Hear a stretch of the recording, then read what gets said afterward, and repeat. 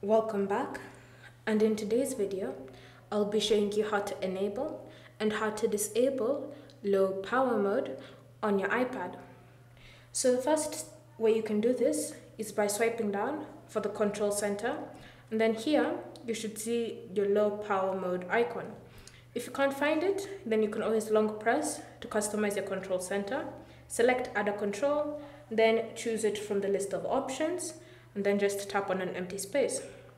So once you've added it, tap on it to enter low power mode, and you'll notice that your battery icon at the top of your screen has now turned yellow, which means that you've successfully enabled low power mode.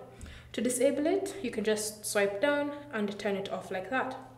Alternatively, you can always open settings, and in settings, select battery, then choose the option low power mode.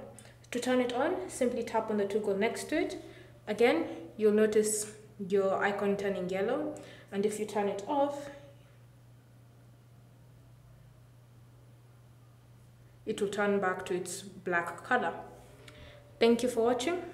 If you have any questions or comments, leave them down below and we'll get back to you.